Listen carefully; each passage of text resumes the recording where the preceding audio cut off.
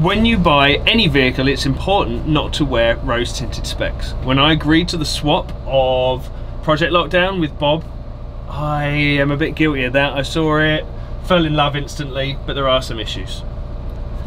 I'm Lee, this is Combe Valley Campers, and today we're going to be telling you everything that is wrong with Bob at T3 Doka.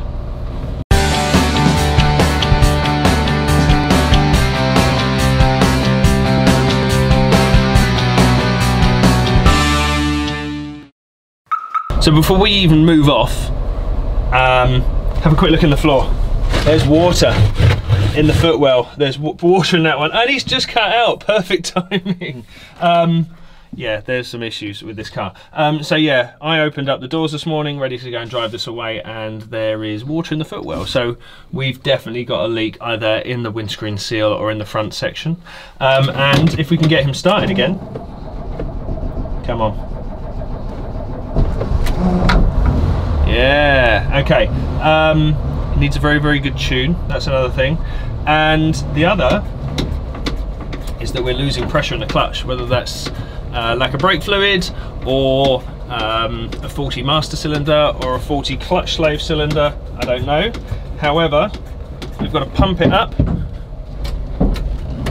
before we even get it into gear. So already there's mechanical things we've got to look for. Still very nice to drive.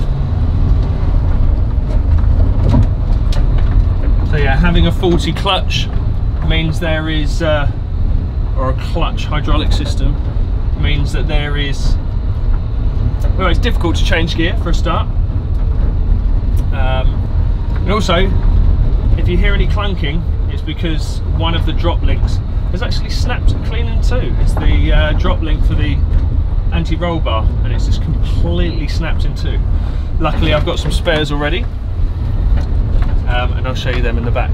But for now, enjoy the drive. We're going to find a nice quiet spot to go and do this.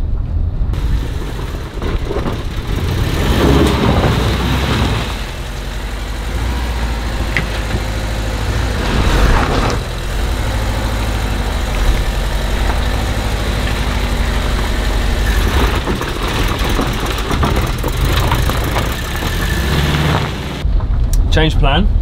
We were going to come down to this really nice secluded spot, but after the 4 days of rain we've had down here, we didn't want to get stuck in the mud. It's pretty bad down there, and they're actually using a JCB to pull out a truck that's been down there for an event. So let's try and find somewhere else.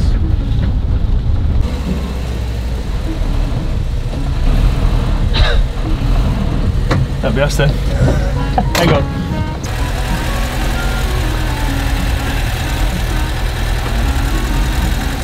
Try and find a bit of traction.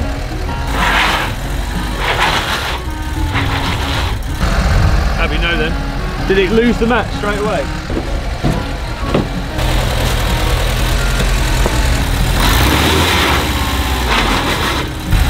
Not even getting up there, is it?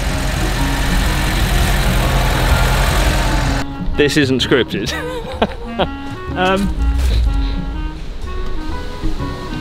If not, we'll go and call on Dan.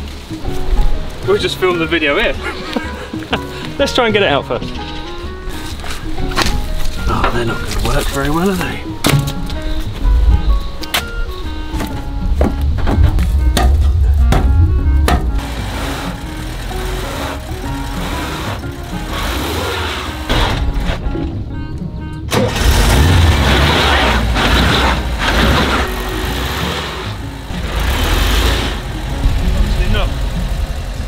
Can you jump up?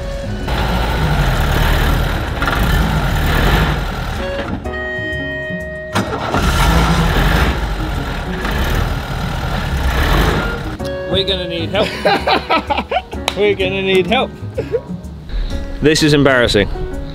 I'm now gonna have a T4 pull out a T3 out of the mud, but purely because I'm an idiot. So Dan is now coming to save the day. I'm an idiot! Luckily he's got some better tyres than I have. Right, I've just got to find somewhere on my truck to tow from. Boot it over with a kayak on.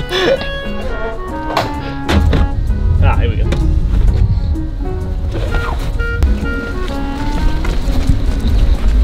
We tried all sorts of stuff. And then I just ended up digging myself in even more. Now trying to find somewhere. The only place I can find to hang this off at the moment is a very weak engine mount. Oh, my clean engine bay I've just completely ruined. Now I'm going to be muddy for the rest of the video.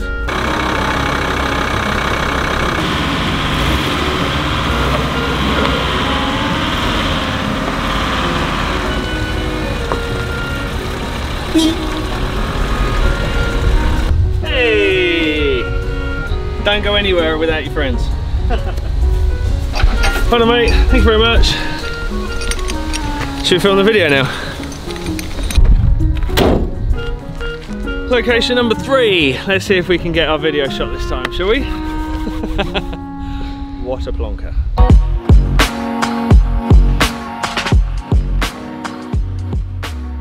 Starting from the outside then, glaringly obvious, the paint. A lot of people have told me that I should keep the patina, just fix the rust, keep all the, you know, age-related marks and things like that. However, we've got holes in the windscreen. This morning when I opened the vehicle up, there was water in the footwells, so there's definitely a leak.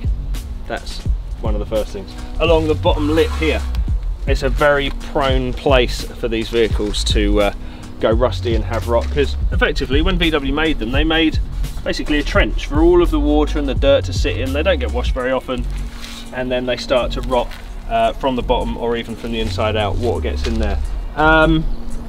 Badge is missing on the front grille. Not a huge deal, but the grille needs sorting out as well. We've got parts missing.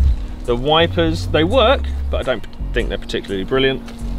The windscreen has a huge chip in it and a smaller one just here. It looks like they've been repaired or tried to be repaired, but this may even be, yeah, it could well be the original windscreen in this thing, because it's still got the VW logo on it. So it could well be the 36-year-old windscreen. The bumper, it looks good, but we're missing end caps. Excuse the alarm. Missing end caps and just not in the best of shape really. So I think we're going to need to paint that. These seams, now again, T25s, T3s, they're prone to rusting in the seams. The only real way to solve that completely is to cut out the offending panel, treat the rust in between the two panels, and then replace it with new. I don't know if we're going to go that far with this wagon, but we may well do, so watch this space. Moving round to the passenger side, starting from the top then, our gutters, they certainly need some love, care and attention. Again, not a problem. We're looking to paint the vehicle, so we'll grind that back, treat it, and then fill it and paint it, make that look all lovely. The window rubbers, they are literally falling apart in my hand here. I'm sure if we got up to a decent speed they'll start whistling as well.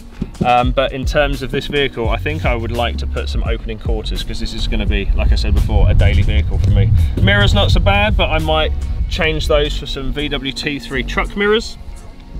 Again, moving down the paintwork. This door, again, not particularly brilliant. It's obviously had some rust in the past that's just been touched up with what looks like house paint. A dent in the bottom of the door. The arches, surprisingly, are very good, and we're just keeping to the bodywork. We'll move to the inside in a bit. They are getting a bit crusty down there. They're not rusted all the way through, but again, another place they are prone to rusting out. But that panel and that area in particular, pretty good. Moving on to the more unique parts of the Doka, the double cab. The door is actually in really, really good shape. There's a couple of little dings and dents around it, but there's no rot on the bottom. Actually a really, really good shaped door. These locker doors, again, a unique part to the Doka.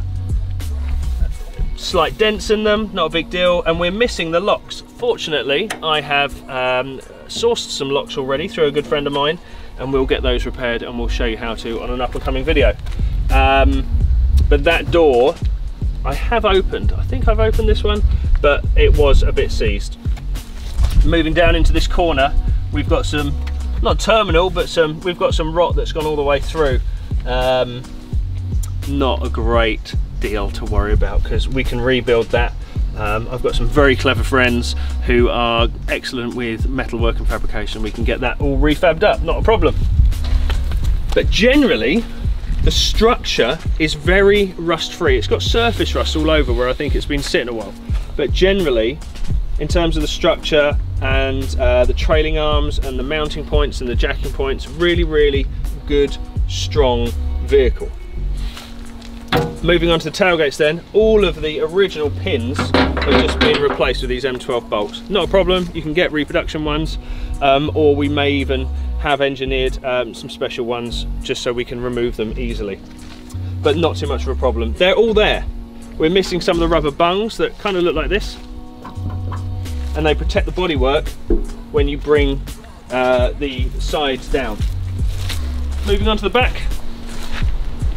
Tailgate hinge, that's a bit knackered. Look how much that moves around. The lights are cracked, faded and damaged. We can replace those. And this rear valance, not too much of a problem because they're normally disguised by a bumper. But what we're going to do is probably put a tow bar in that. So we'll be hiding a lot of that. I won't be going too mad with the bodywork down there. But yeah, missing bumpers, missing bumper irons and other parts. The badges I've sourced already. They come again through my contact who deals with T3 parts and early air-cooled parts as well. So that's really, really cool. And yeah, very happy with what we've got and what we're able to get as well. Moving on into the bed of the truck. My favourite feature really, I love the fact that I can just chuck anything in the back here and take it anywhere. I've got space for mountain bikes, space for camping gear, space for an 8x4 sheet of ply. Just have it just tipped up on the top. Just awesome, awesome truck. The bed on this, not in a good state. After looking around underneath, this is actually a replacement floor, and I can tell that because when looking underneath, you can see like the black shipping primer that you get on replacement panels. So this floor's been replaced once already, and it has since rusted. But what's interesting is that this tailgate, the engine hatch, is not an original feature. Most double cabs or VW T3 pickups have just a square hatch in the boot or in the load bed, and it's bolted down with 4 bolts. I'm guessing so you can protect the engine bay. If you were to fill the bed full of sand or cement, it's not all going to drip down into the engine bay. So this is quite a unique feature actually, which I'm super happy about because I've got easy access to the engine, and I don't intend on filling this bed full of aggregate or anything like that. It's just going to be a usable truck. So probably another replacement floor in the pipeline, but keeping the awesome engine hatch. Tailgates are good. I reckon they just need blasting and painting, but for the time being it's a work truck, so I'm not going to get too precious about it. In reality, I think I'm just going to get this working, running properly. Oh, I'm going to show you the engine. But yes, my aim is to just get this working and running properly, and then just using it until we come up with a plan.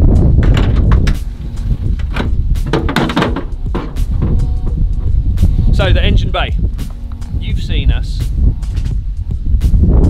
clean and tidy this. I might have wrecked that a little bit now because you've just got stuff in the mud. Stupid boy. But there's some issues going on in here. Whoever replaced the engine back in the day didn't do an amazing job. I believe that the engine case is new or reconditioned, but all of the original parts from the original engine have been bolted onto that new case. It's a later case, therefore the earlier vehicle wiring doesn't match up perfectly to the later sensors and all sorts of things. So you've got water temperature sensors and oil pressure sensors that aren't calibrated or aren't tying in with the existing wiring. So I've made a couple of shortcuts to make sure we've got charging lights and oil pressure lights and things like that. And what I've also done is bought a new wiring loom, an engine bay wiring loom, to counteract that. But again, we're all going to be going through with you all of the stuff that we need to do. The fact that it hasn't got an actual expansion tank is a bit worrying. So, you know, the water cooling system isn't working properly. We will be going through that with you as well. So look forward to that, because I actually quite enjoy that job, flushing the system, putting new coolant in, getting it bled, making a good working system. Because despite what everybody says, oh, these vehicles always overheat, they're always catching fire. Yeah, if you don't look after them, maybe. So we'll show you how to bleed the system, get the cooling system working properly, and we're going to be replacing the fuel lines as well, because these have got some real pokey fuel lines on it. Some of them haven't even got fuel clamps on, you know, pipe clamps on them or anything like that. So look forward to going through that. God, there's loads to do with this one. I've got so many videos to do with you. I don't know if we're going to have Ali for all of them, because there's so much work to do in it. I might have to film some. So, load bay and engine bay, tick. Moving on to the other side. Again, we've got some locks for these. The engines, the seal in fairly good nick, but the doors we don't need to replace. They're fairly good. But yes, we just need to get the lock on them. Again, structure, very good. We've jet washed all the inside of the wheel arches. Again, if you're a patron, you can see that video where we wash the whole truck. That's a pretty good one as well. We're going to be removing this panel. Sacrilege, I know.